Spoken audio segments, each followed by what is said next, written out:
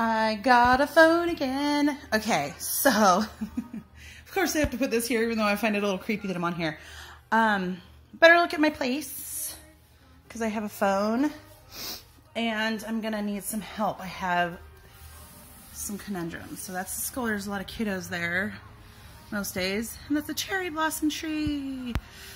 But the cherry blossom festival got canceled.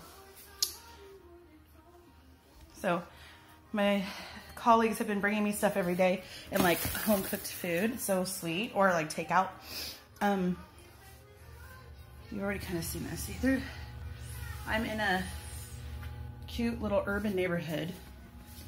And the bars are just common in a lot of countries. It's a good neighborhood. You could tell right away.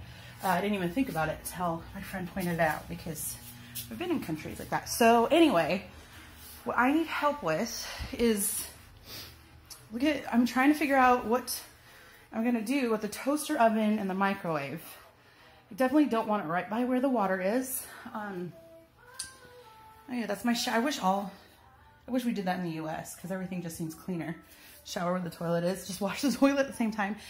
Anyway, back to what's going on. So this is like, should I use this? I'm thinking, you know, I need it here for a little eating table, and then I'm gonna get the sitting pillows. I just don't know what to do. So limited space and where to put them.